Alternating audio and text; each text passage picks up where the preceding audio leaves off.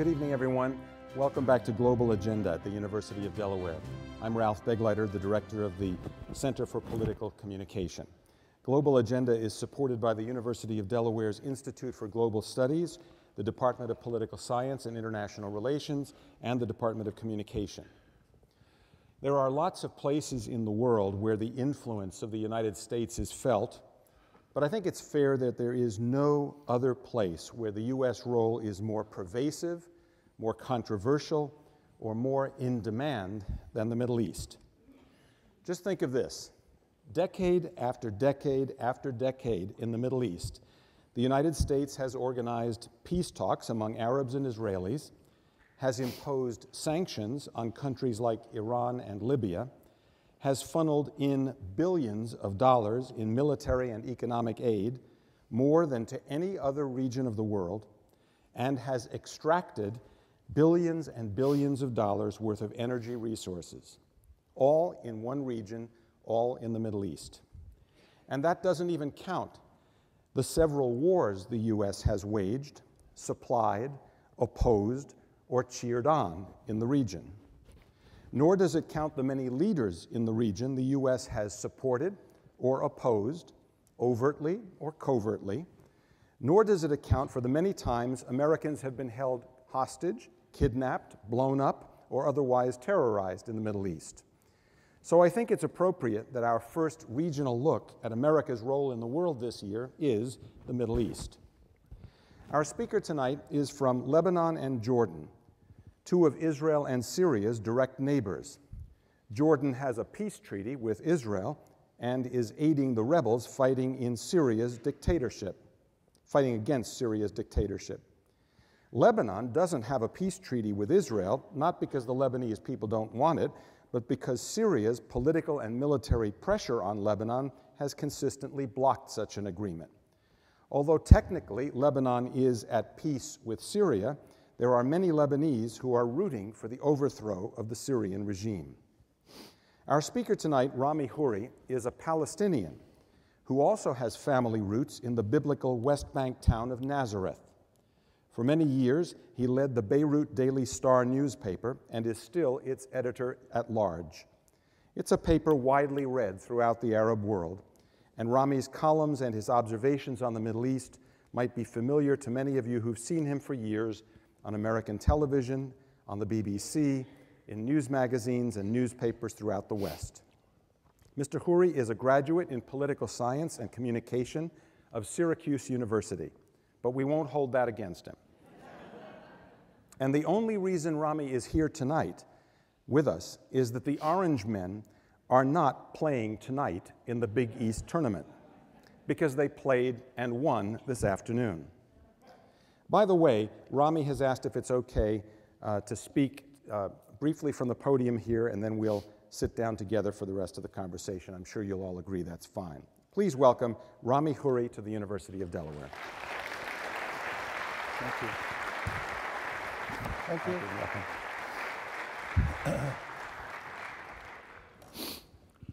Thank you, Ralph. Thank you all for inviting me back and for coming out. We watched the first half of the Syracuse-Seton Hall game, and it was a blessed experience. Syracuse won, but in the spirit of ecumenical love and cross-cultural understanding, to all of you from New Jersey, I say tough bananas. And we will play Pittsburgh tomorrow night. Other than that, we're all one family, and we have many things to share in the human experience and in the political and cultural realm and religious and secular and socioeconomic and many different fields that and security and other things that sometimes bring us together and sometimes push us apart. But I'd like to talk tonight about the U.S. role in the Middle East, and Ralph has asked me to address that issue. I've known Ralph for I guess around 30 years, something like that, and he and I go back a long way, and we've learned a lot of things together, and we agree on most everything, but there's still a couple of things that we disagree on, but we talk about them, and it's part of the great satisfying experience of not only Arab life and American life, but also university life, that you can talk about the issues you disagree about, and especially if it's over a nice meal, and you can understand each other better and move on to help, we hope, make a better world. So I thank you, Ralph, for inviting me and maintaining our friendship over all these years. The issue of the U.S., the role in the Middle East, and the perceptions of the U.S. in the Middle East and the perceptions of the Middle East in the United States is extremely important and timely. But it's also incredibly complicated and gets more complicated every year. This is a moment of immense historic change and some danger and much opportunity in the Middle East and in the relationship between the people of the Middle East and the United States people and government. It also deals with other people and governments around the world, but I'm just addressing the American-Middle Eastern relationship tonight.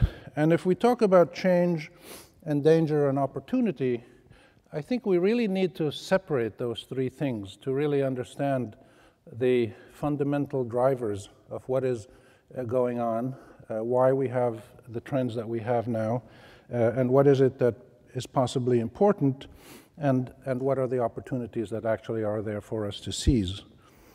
I think we have to start with an analysis that values equally and simultaneously the interests of the people, the different people of the Middle East and the United States. And others, I said, but I'm talking about the U.S. and the Middle East. We have to look at both of these groups of people as children of God, human beings with civil and political and national rights, and people who collectively and individually have the same rights. And those rights must be implemented simultaneously, not sequentially, that we don't guarantee the interests of one group before the interests of another group are taken into consideration. So I think that's the starting point of my analysis, and I think it's one that I encourage others to address, especially when you get into contentious issues like, say, the U.S.-Iranian tensions these days. If you don't assume that both parties have equal and simultaneous rights, then you're probably not going to get very far. If you start with the assumption that one side's rights have to be implemented first, then you're almost certainly guaranteed to fail. In that context, I would say that we have two overriding realities that define the American-Middle Eastern relationships. One is that there are so many historic and deep issues at hand that have to be addressed, and I'll mention them, but there's a multitude of issues. This isn't a one-issue situation. Years ago, it was essentially a three-issue situation. When you looked at the U.S. and the Middle East, Arab-Israeli conflict, the Cold War. I can see many of you are old enough to remember the Cold War, and energy, oil and energy access.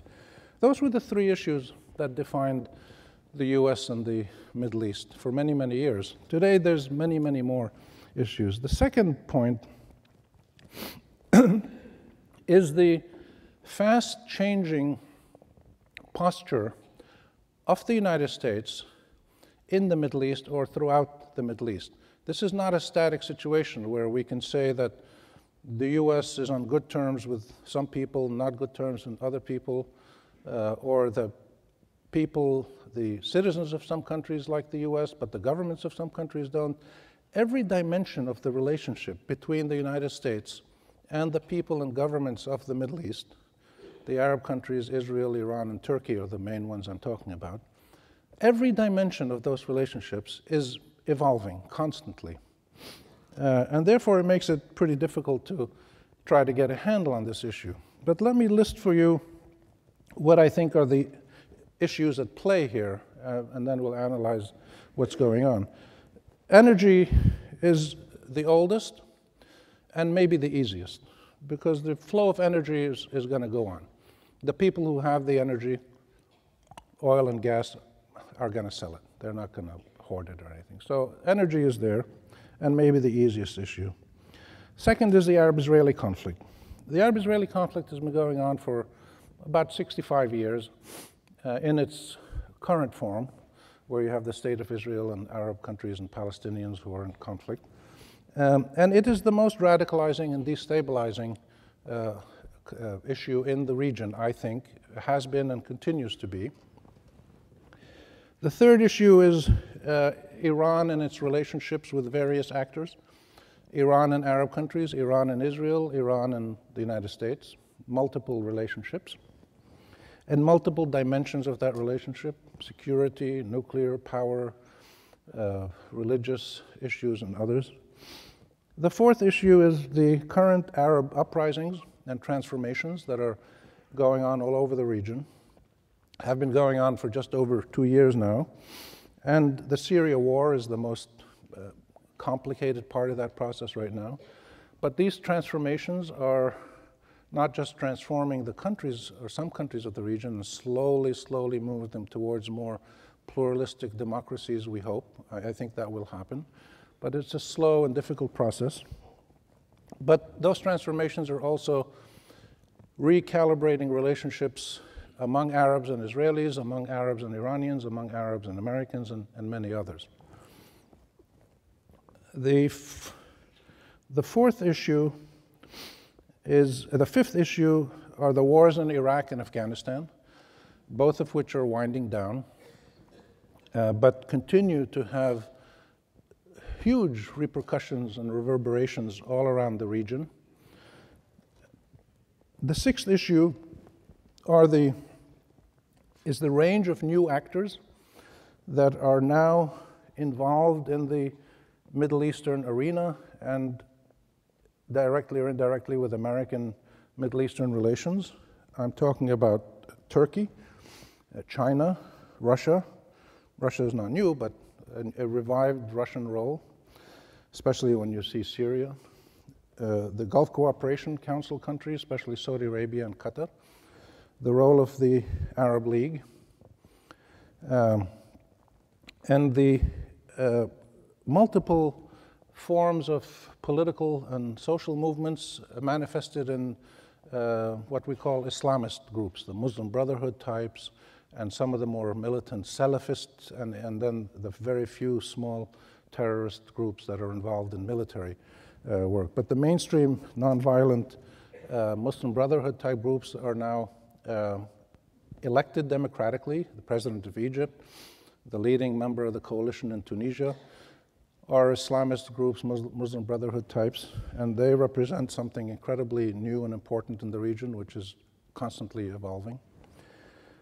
The seventh issue is the issue of terrorism and weapons proliferation. And when you look at Mali and Yemen and Somalia and Syria and other places, you see the ramifications of the combination of terrorism issues as well as weapons proliferation in the arms of new groups and in context of unstable societies in some cases. The eighth point is the growing fragility, weakness, and in some cases collapse of some of the countries in the region. Somalia, Yemen are two dramatic examples. Sudan split into two countries peacefully through a referendum and an agreement. You have Syria now moving in a direction which nobody can predict. Iraq is very fragile. Egypt is quite fragile, but Egypt will probably hold together, I think. But still, you have this new phenomenon of countries that used to be very tightly, centrally controlled authoritarian systems, which were very predictable for 5 or 6 decades, and suddenly are no longer predictable or tightly controlled or authoritarian. Some of them are turning into democracies. Some of them are in a process towards that goal, and some of them are falling apart and may collapse as countries, we don't know. The ninth point is the ideological Cold War within the Middle East, which has several different parameters.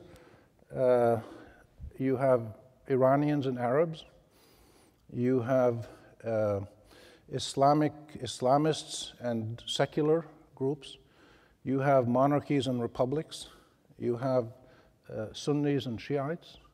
You have different combinations of these ideologies and identities that compete with each other across the region in different ways.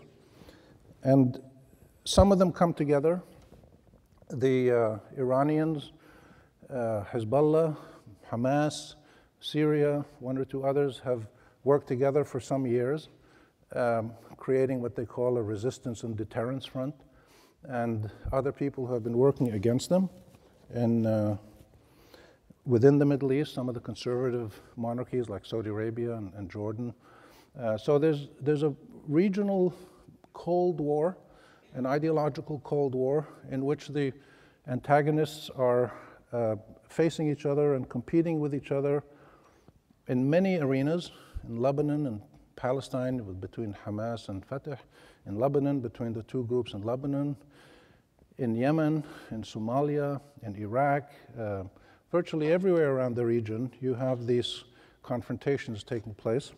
And this emerging ideological Cold War is heavily focused on Arabs and Iranians and their various allies, but also the Turks and the Israelis at some point will be more involved, directly or indirectly. And finally, the 10th point is we're dealing with a Middle East in which there are enormous, powerful, and unpredictable forces of individual empowerment through the two greatest forces to hit the region, I think, in several generations.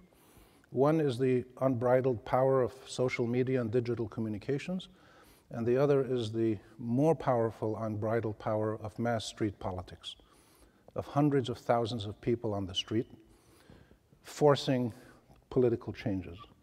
The single most important thing that has happened in this region in the last few years is this concept of street politics, where I would say several 100 million people, maybe 200 million out of the 350 million Arabs, have supported these street revolutions that want to bring about new forms of government that are more accountable, more democratic, more participatory, more pluralistic, and hopefully we'll get there. We're not there yet. But the single most important element of this process is there is a new foundation of populist legitimacy that is the reference point for the legitimacy of political power and authority. The reference point for legitimacy of political power and authority for the last 3 generations, since the 1950s, has been who was the army supporting. In Egypt, the army ran the country for 6 decades, from 1952. And in most of the Arab countries, the army or the mukhabarat, the intelligence agencies, or the police, as in Tunisia, some element of the security forces essentially ran the country. They provided political legitimacy because they were the ones who defined who was in power. There is a new reference point, which is populist legitimacy. But it has not yet solidified, it has not yet clarified the mechanisms by which populist sentiments allow a majority of the people to bestow legitimacy and incumbency on a ruling government. Elections are one way, referendums are another way, writing constitutions is another way, street demonstrations is another way. All of these are happening now, judicial challenges. All of these things are going on now in places like Tunisia, Libya, and Egypt. And all of these processes have brought about movement in so many of these issues that I mentioned that define the Middle East.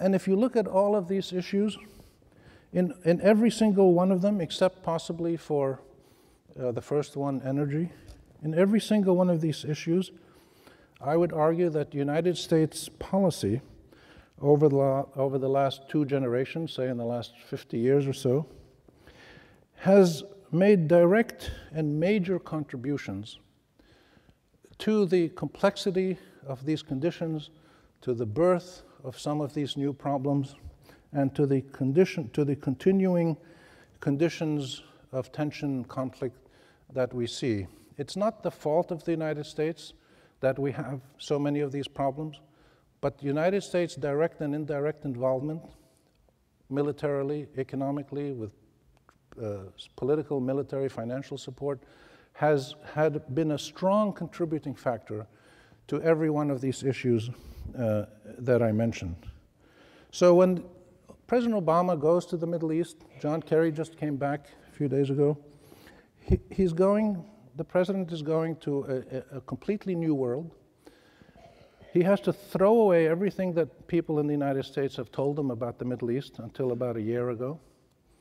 He's faced with completely new conditions, new actors, new forms of legitimacy, new mechanisms of accountability, new configurations of pluralism and self-expression, and most importantly, a new balance among the populist legitimacy, which is majority rule and protection of minority rights anchored in the consent of the governed, combined with civilian control over military rule, which is, for instance, what has happened in Turkey in the last 30 years, and it's one of the reasons why Turkey has been so impressive in this development.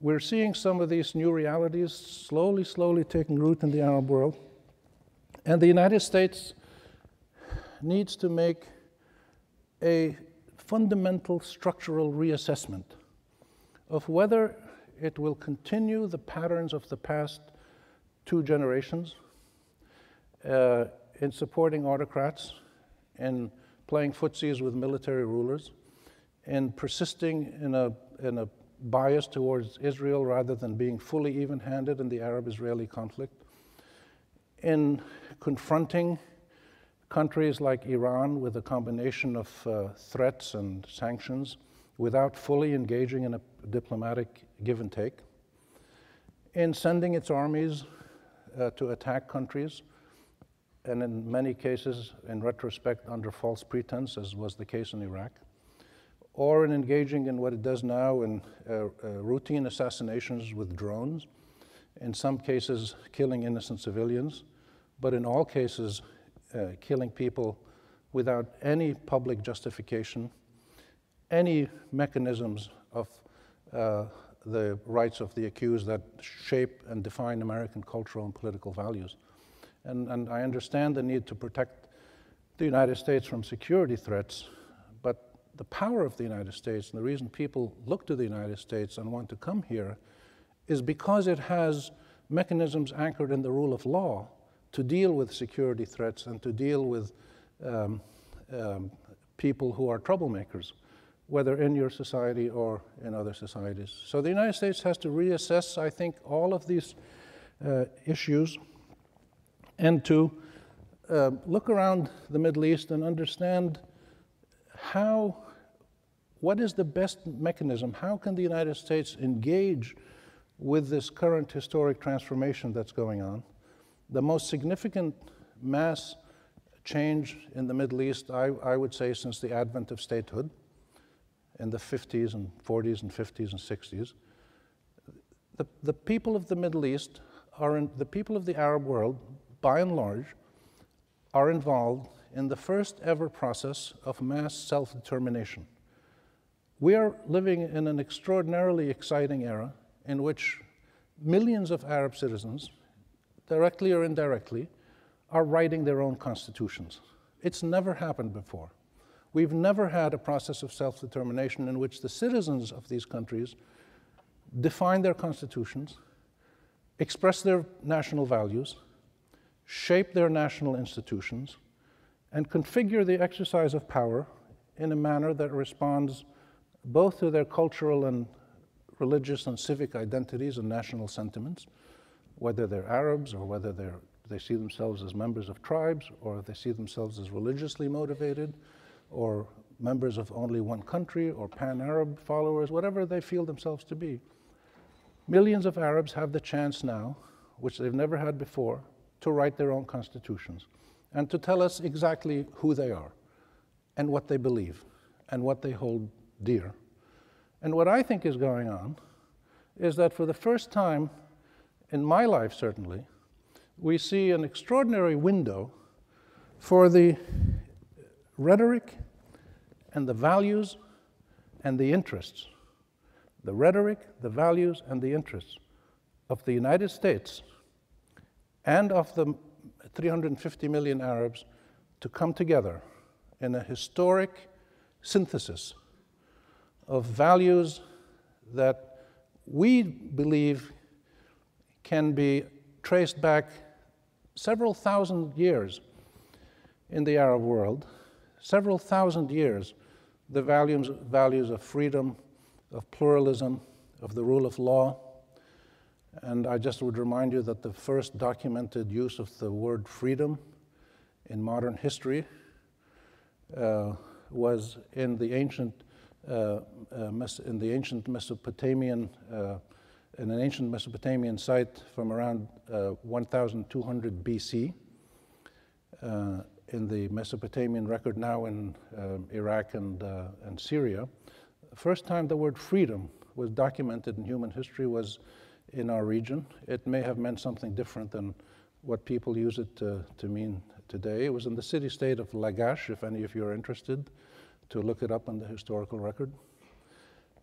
And it's the combination of those ancient values that we feel permeate our societies through tribal traditions, through civic consciousness, through religious values, most recently expressed in Islamic form, but previously in Christian and Jewish theology and doctrine.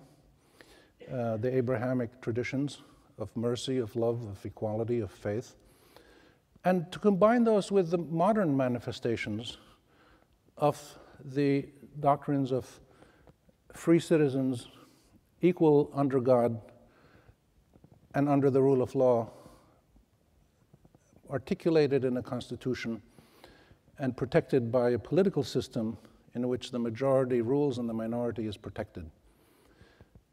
This is the first time that we can dare to even start thinking about these great American traditions which came into being with a big bang in the 18th century, in some cases right around here in the early years of your revolution and your constitutional history, and in ancient times and modern times have been expressed in different forms by different people in the Arab world, and now have reached for the first time ever a point where millions of ordinary Arabs are giving life and political expression and legal force to these values and interests. The challenge for the United States and the challenge for the people and leaderships of the Arab world are to grasp how important and how fleeting this opportunity is. We've had many opportunities in my lifetime for Arab-Israeli peace, for movements of democratic change, for movements of human rights in the Arab world, for movements of Arab and American understanding and convergence of interests, but we've missed every one of them for faults that are anchored in the United States and anchored in the Arab world equally. The difference between us, though, is that we don't send our armies to the United States. The United States sends its armies to the Middle East. We don't support regimes in the United States. The United States for 60 years has supported autocratic Arab regimes and worked hard to keep them in place, and in some cases to overthrow ones they don't like and put new ones in place. The U.S. is a dynamic, active power in the Arab world in a way that the Arab world is not in the United States. So I would say that there is an equal burden on both of us to understand the possibilities at hand, but the United States has a much more realistic opportunity to translate this opportunity into fact, into political reality.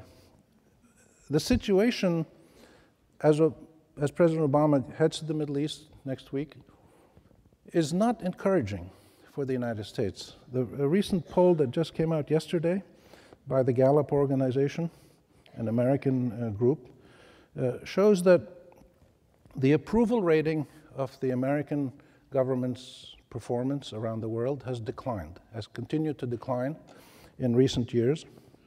It's now down to about, across 30 countries that were studied by Gallup, the approval rating of the United States was 41%, as opposed to 49% 3 years ago. So it's continuing to go down. It's interesting that the approval rating is very high in a country like Libya. Libyans approve of the United States. It's 54%. But it's very low in countries like North Africa. It's 30%. And the reason I think is the other countries in North Africa, Tunis and Egypt and others, and the reason I think is very simple. The United States was actively involved through NATO in helping to get rid of the Gaddafi regime, which the majority of Libyans started to do themselves, and then the US came to their support. It was one of the rare examples where the United States put its army where its mouth is. It put its military force in the service of populist legitimacy and a transition from authoritarianism to pluralistic democratic aspirations as defined and initiated by the Arab people in the country of Libya. In Egypt and Tunisia and other places, and Syria and other places, the US hasn't been as forthcoming, and therefore you have much varied responses, much varied perceptions of the US among people across the Arab world. And it's not just the Arab world. In Europe, for instance, the approval rating has gone down in the last 3 years from 42 to 36% on average. And the highest disapproval, not surprisingly, 75% disapprove of US policy in Pakistan and Palestine. It's very obvious that people are reacting to what the United States does in its foreign policy. When the United States conducts a foreign policy that reflects the values of its own society and brings together the shared interests of the American government and people and the people of those countries abroad, there is great congruity and shared positive feelings about the other. So I think, and I'll finish by, because we'll have to leave more time for questions and answers, where I can also learn from your questions and your views. I finish by saying that what distinguishes the United States in the world since the creation of the United States in the late 18th century are two things. The nature of the concept of a democratic, pluralistic republic anchored in citizens' equal rights, and the implementation of that using the rule of law. You started your career as a country with a shining democracy in which only white men who had slaves and land had any rights. Nobody else had any rights. Women, blacks, very few people had rights. But you overcame those early distortions. And that is a testament to your putting into practice those values that you articulated in rhetoric and in incredibly moving documents. If you haven't been to the new Constitution Center in Philadelphia, you should go there. It's a very powerful, moving story. What makes it so powerful is that it's a never-ending story. The constant reassessment, reconfiguration, refinement, and re-legitimization of the concept of a people's republic anchored in equal rights for all citizens, guaranteed by the rule of law, ultimately guaranteed by an independent judiciary and the balance of forces among the different elements of government, is constantly renewed year after year after year. This is what many people in the Arab world are trying to do. But many people have still the perceptions. Ralph asked me to talk about the perceptions of the US and the Middle East. The perceptions remain extremely mixed. When the United States only erratically applies these same concepts in its foreign policy, the reaction is what you get in the Gallup poll of yesterday, that people disapprove of the United States. And what that results in is the United States losing respect and losing impact around the region. In the last 5 years or so, 6 years, the United States has tried in various ways to pressure the Israeli government on settlements, to pressure the Arab governments on peace with Israel, to pressure the Iranian government on nuclear stuff, and to pressure the Turkish government on a bunch of things, including the Iraq War in 2003. On all 4 counts, when the United States tried to pressure and cajole and influence the 4 great actors of the Middle East, Iran, Israel, Turkey, and the Arab world, nobody responded. All 4 of them pushed back. Why? Because they neither respected the American approach, they didn't think it was credible, nor did they fear American threats. And if you look at Iran, you see the best example, and we can talk about that in the Q&A. So the American government losing respect overseas because of the erratic nature of its application and practice of its principles at home that are so valued and so admired, the implications of that are quite serious when it comes to actual policy and foreign policy issues. But I think we need to go beyond. I could have said that 10 years ago, and I did many times, but we have to get beyond analyzing what went wrong, and I could make a whole list of things that the Arab countries have done wrong. But the fact is, the Arab countries are now finally in a situation of slow change. And it's more important for us, I believe, to try to understand the entry points to the linkages between American rhetoric, American interests, and American values, and those same interests and values and rhetoric on the Arab side. And the entry point is very simple, that all human beings were endowed by the divine creator with inalienable rights of citizenship, of freedom, of equality, of dignity. And the United States put that fine rhetoric into practice. The Arabs are starting to try to put that fine rhetoric into practice and have paid, tens of thousands of people have paid for their lives with this. What we want from the United States now is to go beyond the rhetoric, certainly beyond Obama's rhetoric of the last 3 or 4 years, which was sparkling in its eloquence. But as you can see from the results of the standing of the US in the region, the more eloquent he is in his rhetoric, the less respect that people have for the United States, because the rhetoric doesn't get matched with policy changes. So this is the great opportunity we have. Where is the entry point? And it's the process of transformation towards democratization and governance by the rule of law that protects all citizens. But the rule of law is not only an indigenous domestic issue. The rule of law also means that if we apply certain standards of behavior to Iranian actions, we need to apply them to Israeli actions.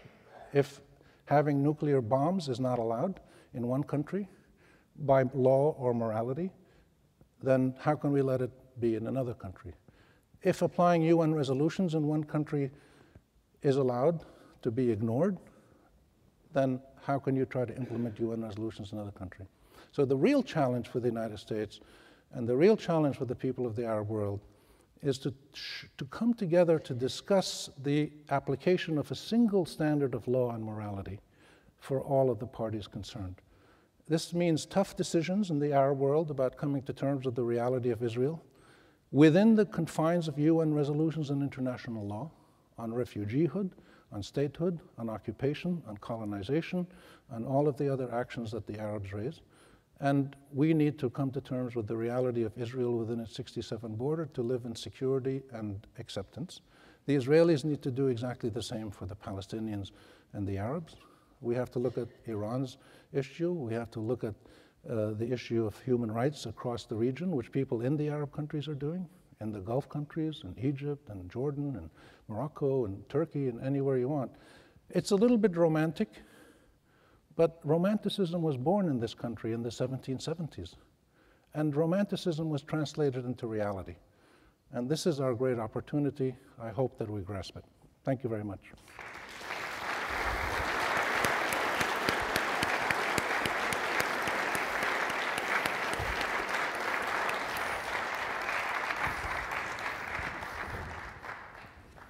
Thanks, Rami. I'm not going to give you much time to breathe here, so I want to follow up on a couple of things from your remarks, and then we'll take questions from our audience.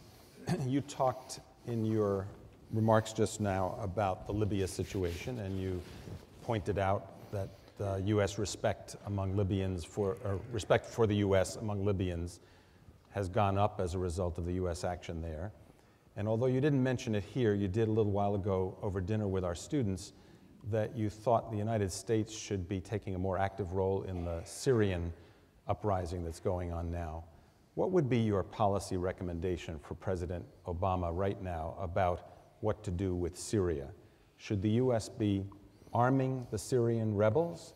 Should the U.S. be intervening itself militarily? Should the U.S. be encouraging military intervention, as you praised in Libya? Or is there some other option? I have to get out my prayer beads for this one. And this one's for you, Tom Charles. There's a great old American political expression that I learned in graduate school. You either cook or get out of the kitchen. And what I mean by that is the U.S. has been very forceful in its support for the rebels and for overthrowing Assad, and has provided some humanitarian aid and refugee aid and stuff like that. But the real need now for the rebels, as they have started, as the peaceful demonstrations that started 2 years ago, in fact, exactly, I think it was exactly today, March 13. And I was in Damascus that day, March 13, 2011, when this started. I was there for a conference. And the rebellion that started as mass peaceful demonstrations, then about a year later became an armed civil war, or an armed conflict. And in this armed conflict, the rebels and the people resisting Assad's rule are making a heroic effort and paying with a huge number of their lives, and thousands imprisoned and tortured, etc. So it's not as if the U.S. started this. It's the Syrian people who have started this, and they're willing to pay the price. And they just need some more assistance on the military side. And the U.S. should give them the military assistance they need. I wouldn't say the U.S. should start this process and go to a country and give people military aid to overthrow the government. But in this case, the Syrian rebels, the people started this, and a little bit of more military aid. They're getting aid. The rebels are getting aid already. They just need a little bit more sophisticated stuff, especially anti-aircraft missiles, and some communications and satellite stuff like that. And the regime would fall, I think, very quickly.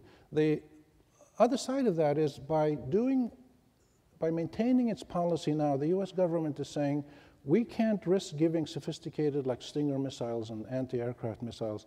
We can't give these to the rebels because they might fall into the hands of the Islamist rebels.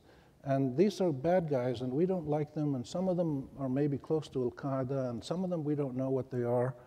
And we can't risk helping these Islamic rebels become stronger. But the irony is, because the US and others in the West withhold these sophisticated weapons from the rebels, the Islamist rebels are getting their arms from many places, funded by wealthy people in the Gulf.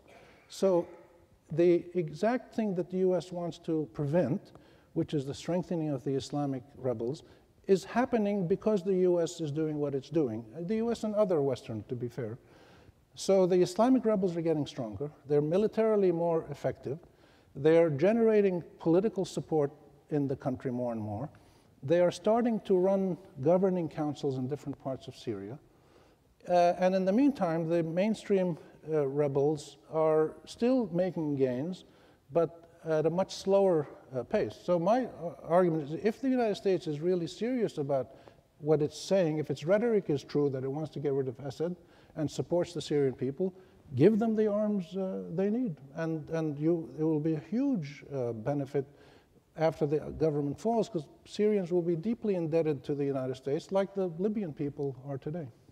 And taking the typical journalist's tack of going to the extreme here to get you to go farther in this policy, if the U.S. decided tomorrow to start giving heavy weaponry, Stinger missiles, last time we did that by the United States, we gave Stinger missiles to people fighting the Soviets in Afghanistan, found them being used against the United States later on. Do you think all the other countries of the Arab world would stand up and cheer if the United States started heavily arming the overthrow of the Syrian regime? Would the Bahrain leadership, for example, like the idea of the U.S. sending weapons to rebels? A few countries. What about the Saudis? Well, the Saudis are giving money and arms to the rebels already. Themselves. Saudi government and Saudi private financiers. The Arab League has taken a decision to, and the Arab League is the representatives of the Arab governments.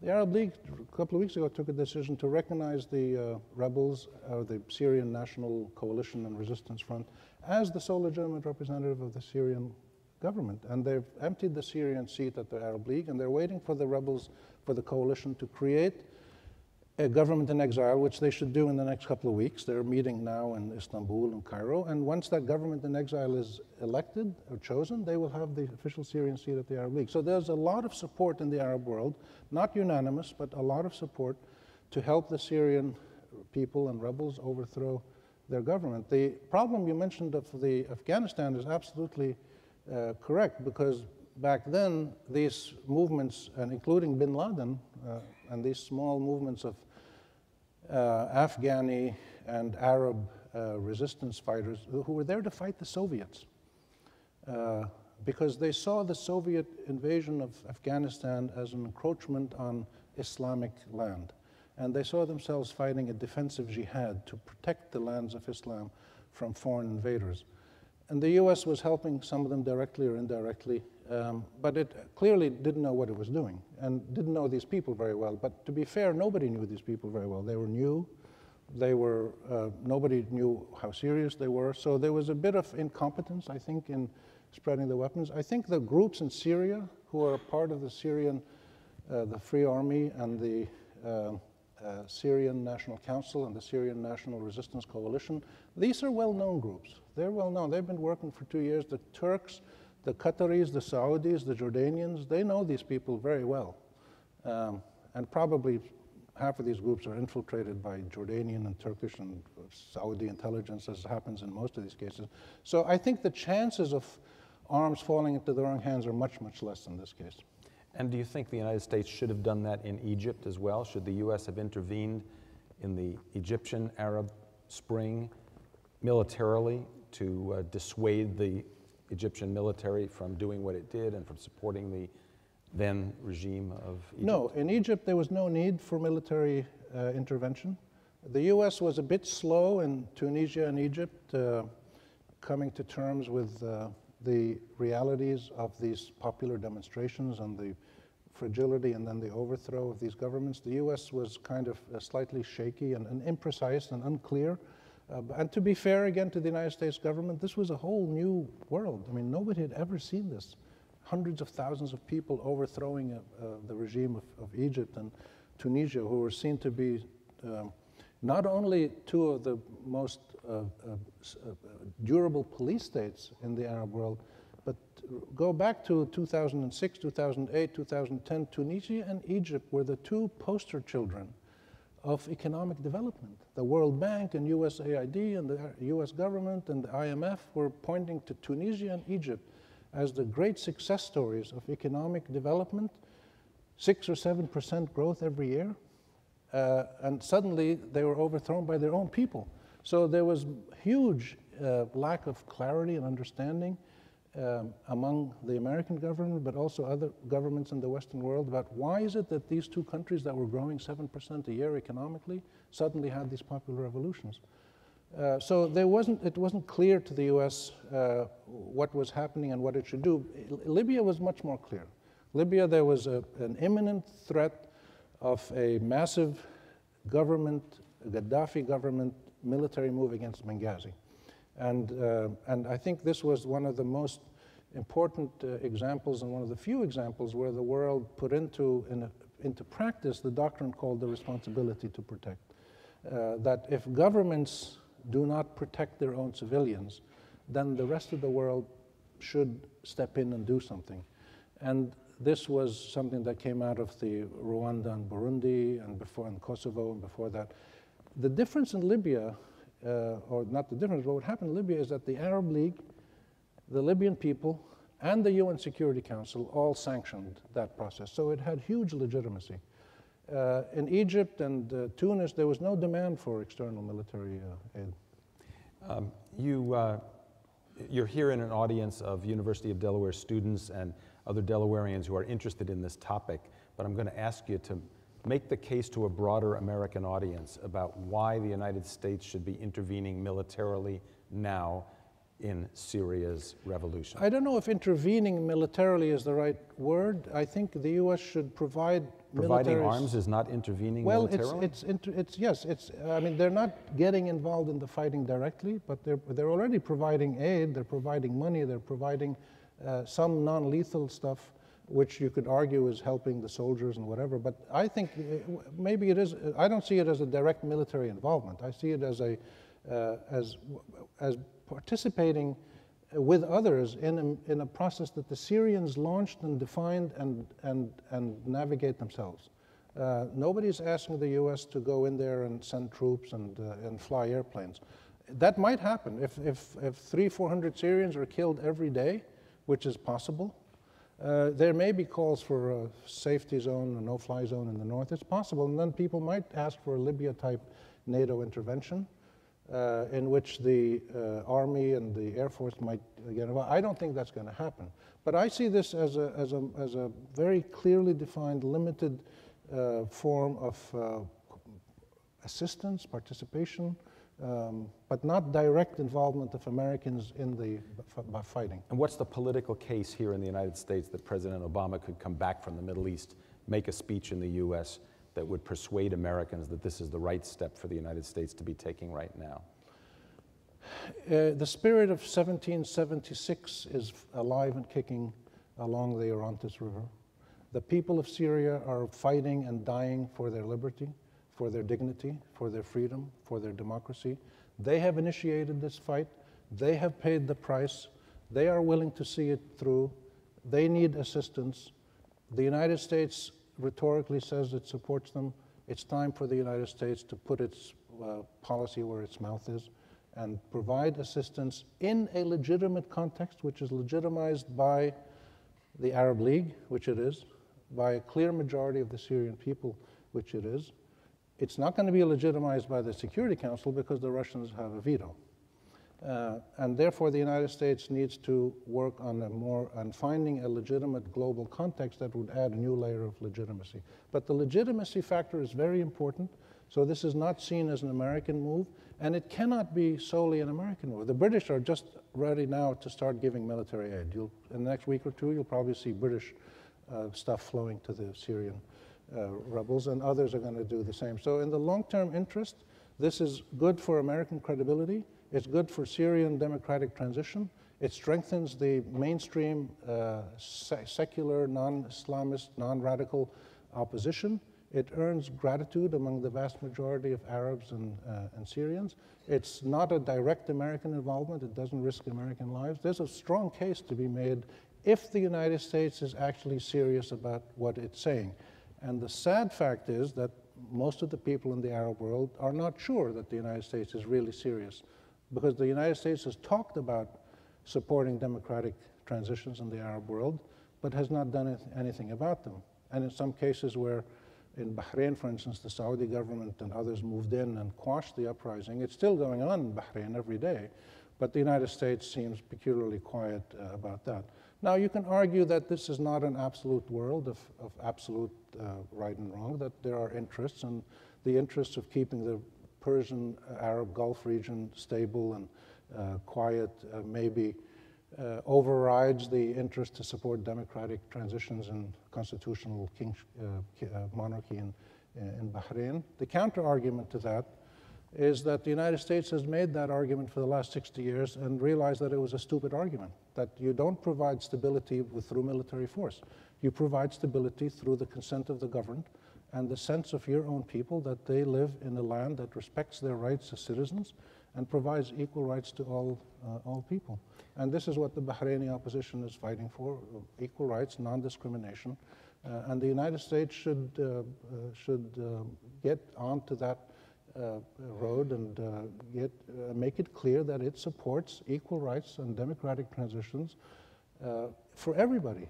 And even if it happens to Some countries like Bahrain, if this is the will of the majority of people, and if it's a peaceful process, and they're asking for their human rights and their constitutional equal rights, they're not asking for anything radical. They're asking for the promise of America itself, and the United States should be the purveyor of that promise. I'm going to be thinking about your questions here. I'm going to want to follow up on one more theme that you mentioned, took very prominently in your remarks, and that was you highlighted the historic nature of the focus of attention shifting in the Arab world to self-determination rather than confrontation with Israel. That you've highlighted all of that. My question to you is, do you think the Arab world now is moving away, is going to rally behind your theme of concentrating on self-determination within individual Arab countries rather than rallying the Arab world around the theme of anti-Israeli policy or anti-American policy vis-a-vis Israel? I don't think that's an accurate dichotomy in terms of the choices we have. I think, if I may suggest a more comprehensive view would be that there are levels of priorities for people in the Arab world. For the last 60 years, the public manifestations of political sentiment in the Arab world were predominantly anti-Israeli and anti-British and anti-American, because that's what the police state regimes allowed.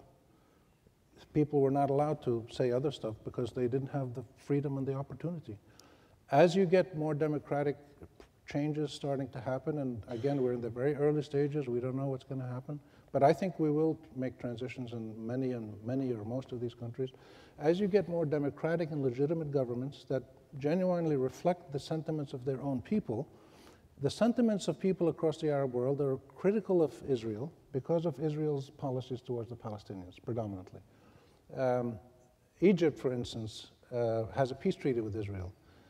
Egypt is maintaining the terms of that treaty very, very strictly, even though they have a government run by the Muslim Brotherhood.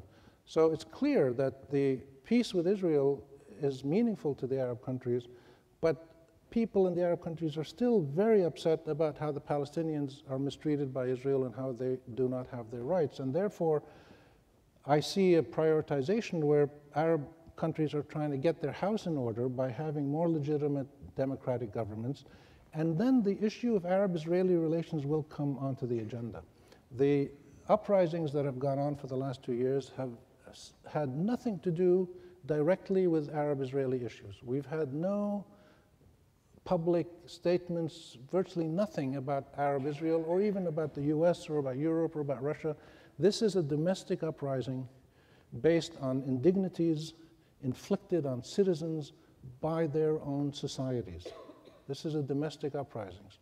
This is a domestic uprising of like Rosa Parks, like Lech Walesa, like Steve Biko, like Aung San Suu Kyi. This is a movement of hundreds of millions of people who refuse to acquiesce in their own dehumanization and their own denial of their rights. And those denials of their rights are done by their own governments. Now, they feel things about Israel, about Russia, about the U.S., but they're not dealing with that now. I think when you get a more democratic system of government, and public opinion in the Arab world is critical of Israel, which it is, we know, this will force the Arab governments and the Israeli government to come to terms more diligently, more seriously with the possibilities of peacemaking. Whether it pushes them to actually achieve an ultimate peace that's fair to both sides, or it pushes them both to give up and go back to exploring wars, which I hope doesn't happen, we don't know. Okay, question from, we're going to do student and non-student. Let's take a question from a student first. Is there a question from a student? Student in the back there? Go ahead. I don't think you're a student. I'm going to go to another student here. Let's pick a student up here. Go ahead. If the Middle East were to become largely democratic, what role would Islam play? Islam is a very rich and diversified religion, and there are 1.4 billion Muslims around the world, and each one has a different view of the interplay between religion and politics. We're seeing this very, very clearly in Tunisia and Egypt today, where for the first time, citizens who are mostly Muslim, though in Egypt you have about 8-9% Christians, but mostly Muslims, are actively debating political systems, democratic systems, mechanisms of pluralism, accountability, transparency. All of these essential elements of democratic governments are being actively debated, including the balance between religiosity and secularism. And my personal feeling is that the emphasis on religious sentiment in the last 40 years or so, since the 1970s, when you had the latest rise of Islamist sentiment, that has been largely a reaction to the non-democratic government systems, the corruption, the internal problems, the Arab-Israeli problems, the foreign armies coming at us problems, all these things together.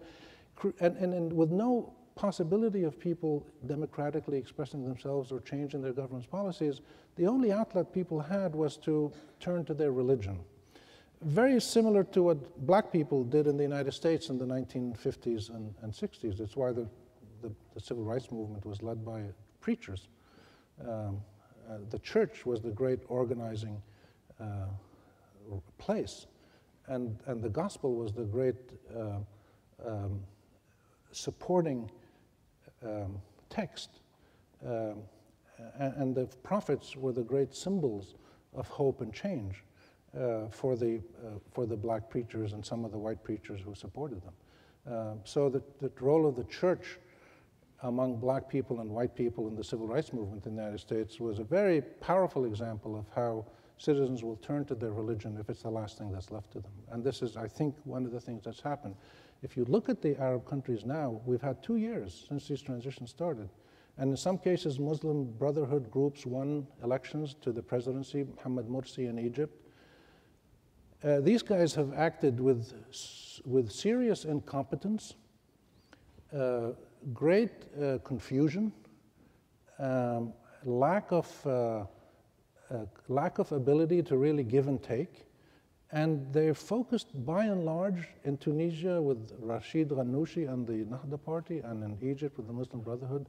They're focused more on maintaining the incumbency of their party than on addressing the needs of all their citizens. And so so far, they might change, so far they've been unable to make the transition from a inwardly focused, religiously defined movement to an expansive national governance structure in which they have been elected democratically. They haven't made that change, which is why people are pushing them very hard now in Egypt and Tunisia, because they haven't delivered.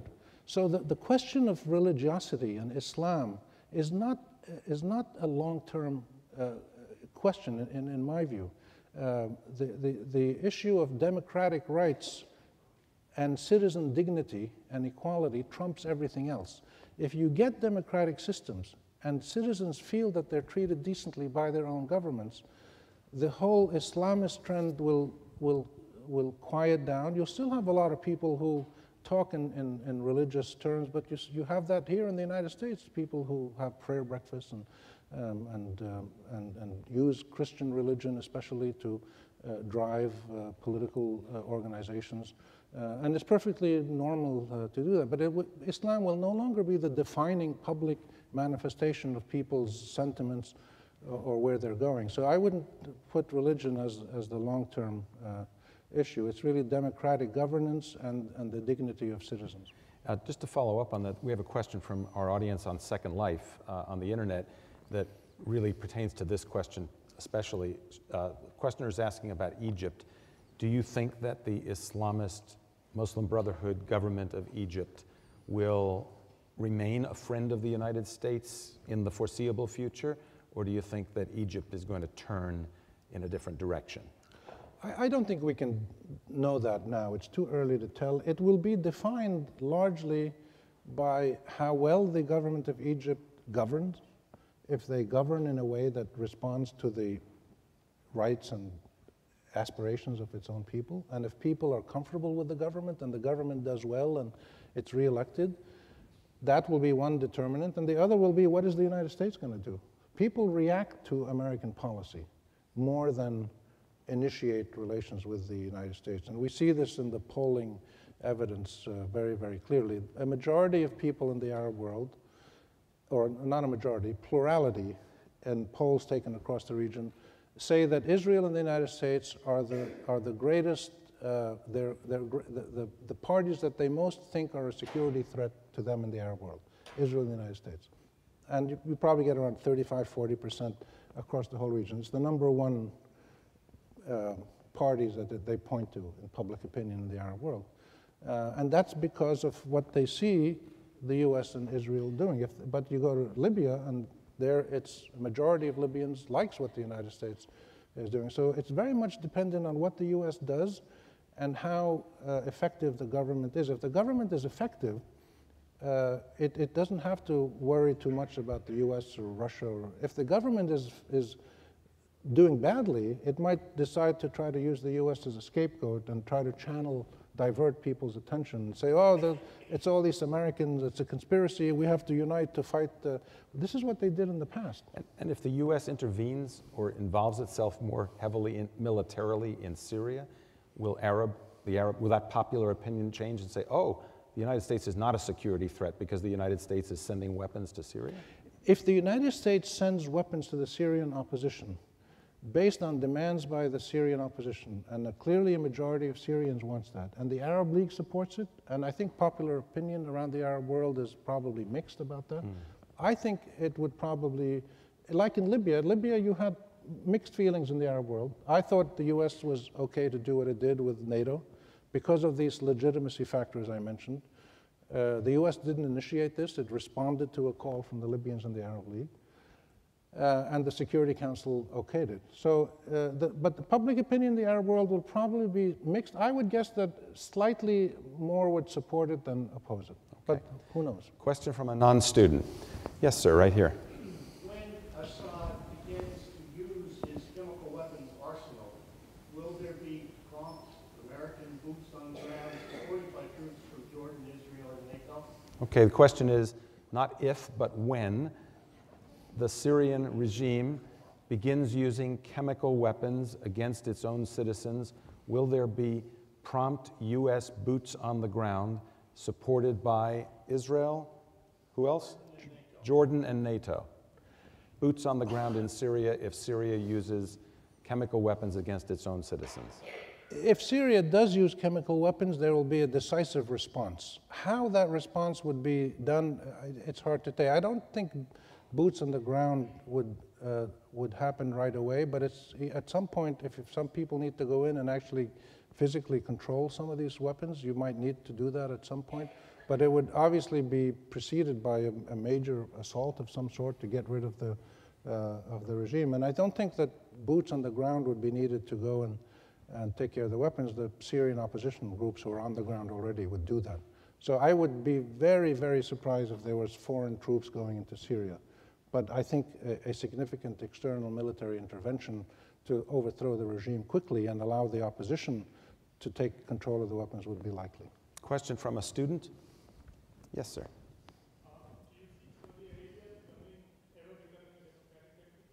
Question is, do you ever see Saudi Arabia becoming a democratic country? I don't think it's. I don't think that was a silly question. No, it's a good question. I see. First of all, I would say that all of the Arab countries, including Saudi Arabia, are subjected to some form of citizen pressure from within for transformations towards more equitable governance, more participatory governance, more democratic governance, more pluralism, more rule of law, and different combinations of these things. Saudi Arabia is a very unusual country because of the massive wealth it has. The country is named after a family, the House of Saud.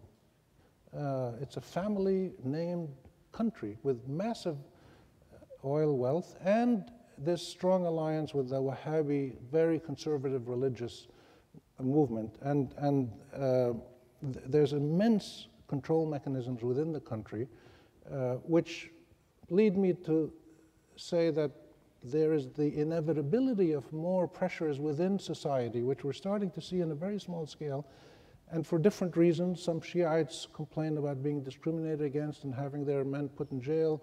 Some liberal intellectuals complain about not being able to vote enough. Some women complain about not being able to have their full rights in society. But these are very small manifestations right now, but they're starting to happen. And the continuation of this trend will be with us, I think, and will increase to some extent. And therefore, I would expect to see very slow liberalization in Saudi Arabia. I don't see a major change, and certainly not to a full democracy, but certainly moving towards a monarchy that is a bit more consultative, maybe a devolution of power to the governorates, where you might have local elected councils, forms of participation, accountability, and governance that reflect, mesh with the traditional emphasis on tribal society organization in Saudi Arabia. It's a very tribal society. So there will be pressures continuing at a small scale but steady scale, and there will be reactions to that from the government at a very small and steady scale. How about a question from a non-student? Yes, sir.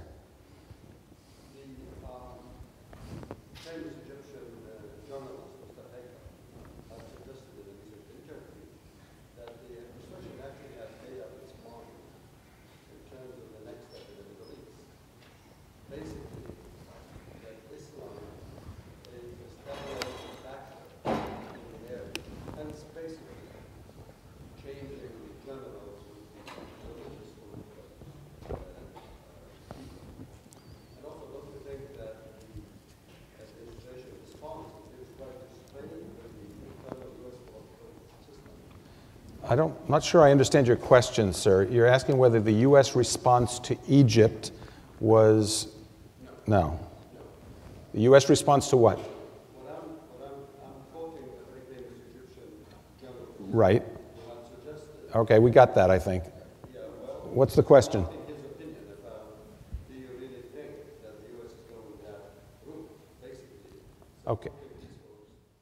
Okay, question is, the question is, as an Egyptian writer has stated, the Egyptian writer's opinion was that the United States made a policy decision in the case of the Egyptian uprising, and perhaps others, I'll ask you to broaden the question to others, that in the Arab world, Islamists should be permitted to come to power as a stabilizing force in the Middle East.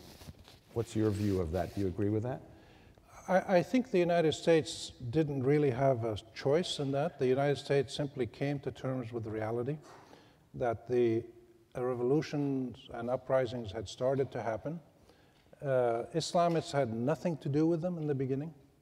Even behind the scenes, they were almost non-existent. There were some cases where some young members of Islamist groups like Muslim Brotherhood went to the demonstrations, but they went purely on their own. The Islamic groups, the Muslim Brotherhoods and others told their people to stay away, don't get involved in these uprisings. But many young Islamists went. But these were predominantly secular, spontaneous uprisings. But then when the elections started to happen, the Islamists who were most organized and had great credit and trust in society won. And therefore they came into power, into incumbency, legitimately and democratically. The United States had absolutely no choice in the process. The United States and Israel made a huge mistake when they didn't recognize the victory of Hamas in Palestine and the Islamists in Algeria in 1992 when the FIS, the Islamic Salvation Front Islamist movement in Algeria, won elections in 1992. I think it was 92. And the French military, or the French presumably, and Americans, and we assume, stepped in with the Algerian military to thwart that and didn't allow the Islamists to take power because they had won. So there was two huge mistakes that the Western world and Israel had made by not coming to terms with democratically elected Islamists in Arab countries, and I think they learned their lesson. So when this happened, following a populist revolution, Islamist victories had to be seen as legitimate, and therefore the U.S. came to terms with them. I don't think the U.S. government has the political acumen to be able to assess whether Islam is a stabilizing force. I think the United States government, just based on my watching them for the last 40 years, has no idea how to deal with democratic, Islamic, Arab activism. They've never done it before. They've only dealt with Arabs as targets or markets. They're targets to bomb or they're markets to trade with, and that's it. They've never dealt with Arabs as people, and they've dealt with Arab generals, and that's all. They don't know how to deal with self-determinant, free, proud, assertive, democratic, pluralistic, transparent, accountable Arab men and women. It's a beast that they've never encountered. They have no idea how to deal with it. I think they still don't really know how to come to terms with it, but they're learning, and I think they're doing better now than they did 2 years ago. The very early reaction of the US and Europe to the Tunisian and Egyptian uprisings, to me, was very troubling. They were very imprecise. They were humming and hawing. But so it has nothing to do with the American government deciding that Islam is a stable factor. It's the will of the people of this region to shape their systems.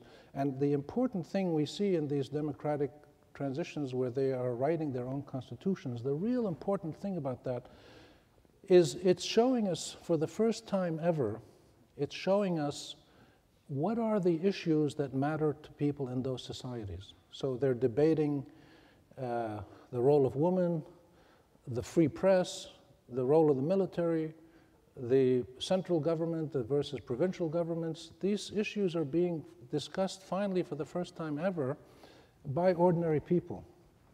And Islam is a relatively, it's not a small element, but it's one of many elements that are being discussed.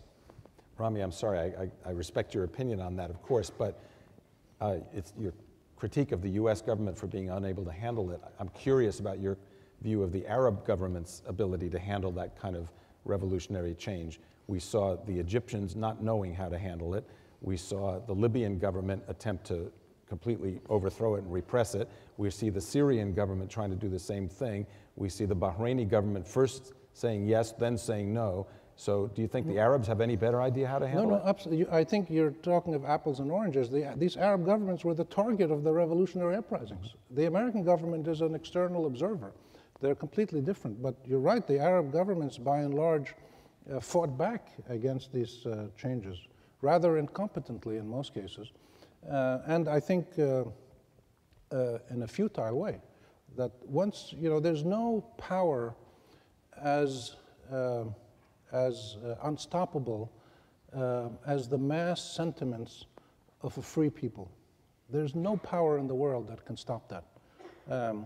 And this is what you're starting to see happen in the Arab countries. And some Arab governments have tried to sort of preempt being overthrown by giving in, making some reforms. The Jordanian government, the Moroccan government, the Omani government. Others, like the Kuwaitis and the Saudis, have thrown money at their people, which hasn't done anything really to solve it. So clearly the Arab governments have, it's not as if they don't know how to react to it. They're the problem. They're the problem that these revolutions are trying to resolve. Question from a student. From a student. Yes, sir.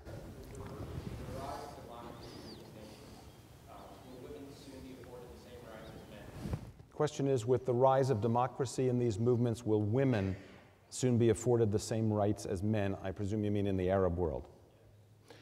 In most of the Arab countries, in virtually all of them, women have the same rights as men, except in a few, like in Saudi Arabia, where there are strict segregation rules between men and women, where women's free actions are curtailed by law and by tradition. In most of the rest of the Arab world, it's not legal constraints that hold back women. It's social conservative traditions, very similar to the condition of women in the United States in 1775, where I don't think there was a single woman in the Declaration of Independence or the constitutional debates or anywhere. They were just invisible people. They didn't exist. So I think, to be fair to our Arab countries, we are in a situation where most women in most Arab countries, if they want to be engineers or airplane pilots or judges or members of the cabinet of the government, they can do so, and they do so. But in limited numbers. We're still a conservative society where, with the exception of a few countries like Palestine, Lebanon, Tunisia, maybe Morocco and Jordan to a small extent, where in most of these countries, women's participation in the labor force is pretty low. It's around 20%, maybe 25%, because the social traditions expect the woman to stay at home, or if she gets an education, maybe teach for a few years, then get married and have kids and stay at home. But this is fast changing. So I don't think it's a question of the democratic revolutions giving women rights. Most women have almost all of their rights on paper. Where the women are denied rights is in the same areas where the men are denied rights, which is real democratic accountability, to vote in a truly free election. This is a situation across the Arab region where men and women have both been denied their full human rights for a free press, things like that, quality education. And that's one of the reasons that we have these uprisings. Rami, because it hasn't been asked yet, and I'm a little surprised that it hasn't, I don't think we could finish a session like this. If it had been held 3, 4, 5 weeks ago, the headline topic would have been Iran and its nuclear efforts and so on and so forth. So let me just ask you for your assessment of the state of play with regard to Iran's development of a nuclear program. Is it a weapons program? Is it threatening? If so, to whom? Is it not? If it's not threatening, then is that the reason that it's not in the headlines right now? Do you expect Obama's trip to be swirling around that issue or dealing with that issue, or is it basically off the agenda at this moment? The Iran situation is really important because it is not only the technical question of what are they doing with their nuclear enrichment and what are their plans and all that, but it has two other powerful dimensions that transcend Iran.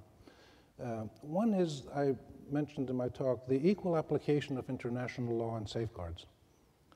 If truly Iran should not develop a nuclear weapon, and let's say we all agree with that, then, well, why should Israel be allowed to have a couple hundred nuclear weapons? Or why can't those nuclear weapons in Israel be under the safeguard of the inspection of the International Atomic Energy Agency?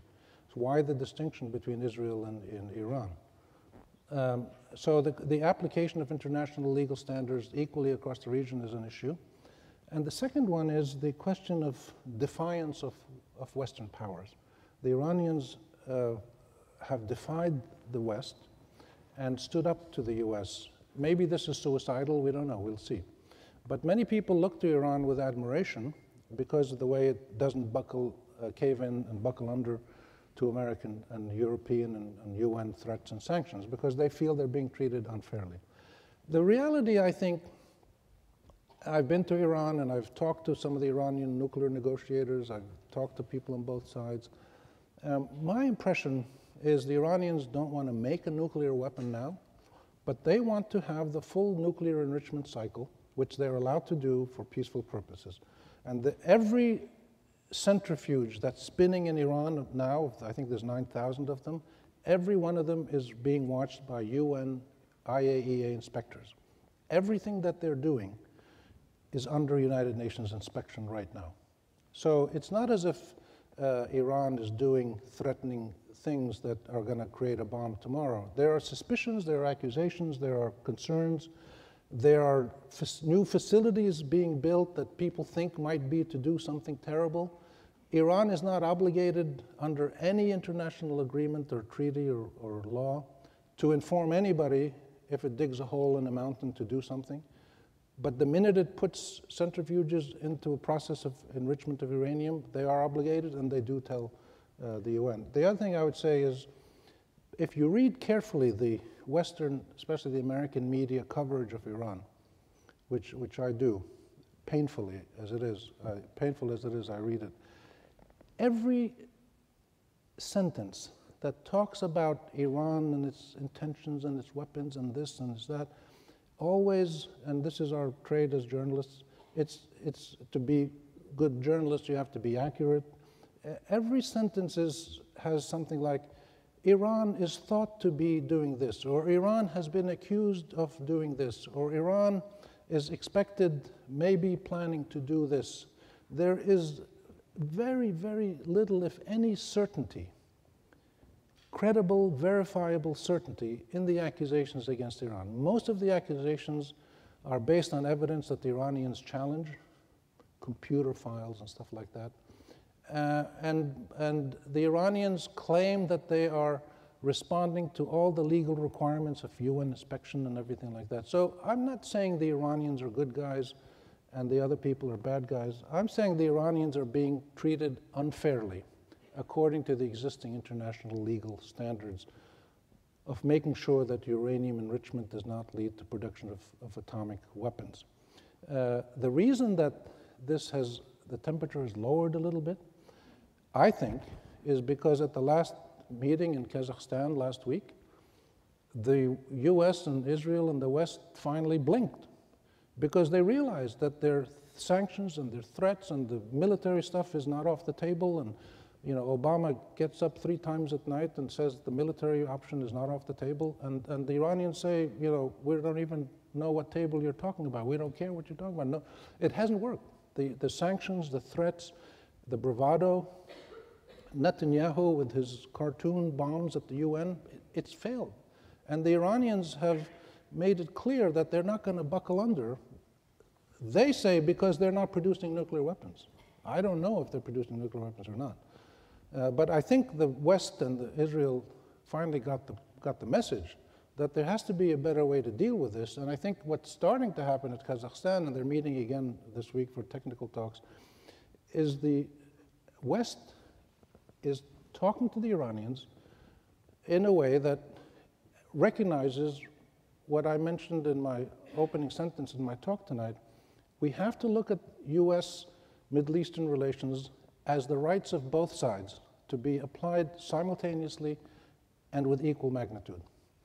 And I think this is starting to happen. The people so the talks are starting to talk about some of the sanctions will be reduced if the Iranians reduce some of their stockpiles of 15% enriched or 18% or 5% or all these different technical things. So there's starting to be a situation where they're negotiating mutual steps to get to the point that they all want to get to, which is Iran can enrich uranium for peaceful purposes, and the rest of the world has safeguards that none of this enriched uranium is going to be moved off secretly to make nuclear bombs, which is a perfectly legitimate goal. So I think there's some progress in that process, and the progress is there because finally the West started to, instead of threatening and sanctioning, they started to make tangible offers to the Iranians related to reducing the sanctions, and the Iranians are